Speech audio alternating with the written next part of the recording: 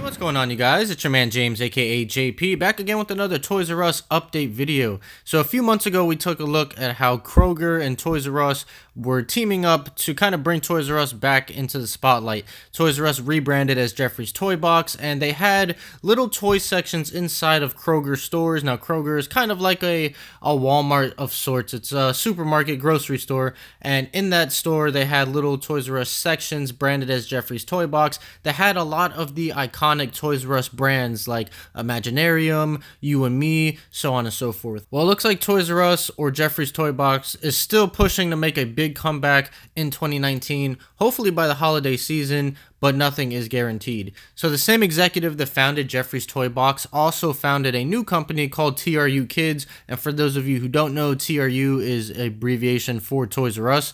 So TRU Kids was founded just recently, January 20th. Now, what TRU Kids is hoping to do, according to the articles that I found online from CNN and CBS, and there's a few other articles floating out there as well, they're looking into opening stores for the holiday season, specifically in the US, and they're also looking at certain parts of Europe and whatnot, but their main focus is bringing back the Toys R Us brand into the US because that is where it's most popular. That's where it was originally founded, and that's where they feel like they're going to have the most success. So they're hoping to open some stores as well as have an online store, but they're really focused mainly on having physical stores, so they don't really have to compete with the Amazons and the Walmarts and Targets with the whole online scenario. I think they're really focused on having physical stores, and also they want to have smaller stores, whereas Toys R Us in the past were about 40,000 square feet. They're looking at opening stores that are around maybe 10,000 square feet. So obviously they're going to save money that way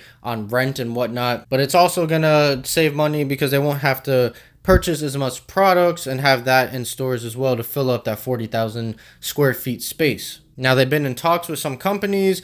Certain companies, the bridges kind of got burned with the whole liquidation process, but they are in talks with other companies as well, and other companies are fully behind them. And when I say other companies, I mean like other toy brands, toy manufacturers and whatnot, about putting their products back in Toys R Us stores. Apparently, they're getting a lot of support, very positive feedback from this whole idea and this whole process. And that's pretty much the gist of it. There's nothing concrete. There's not anything for certain or even a guarantee that we will see Toys R Us start to open again here in the US by the end of the year. But that is their goal, and they said they're working 24/7, day and night, every single day, no days off, to try and make this happen. So it's just a process. I'll leave the links for the articles down below so you guys can kind of read more in detail about everything that they said. But that is the gist of what's happening. So they are working as the new brand TRU Kids. I don't know if that's what they're going to call the new stores, if they're going to rebrand the stores as TRU Kids and maybe move away from the Geoffreys Toy Box,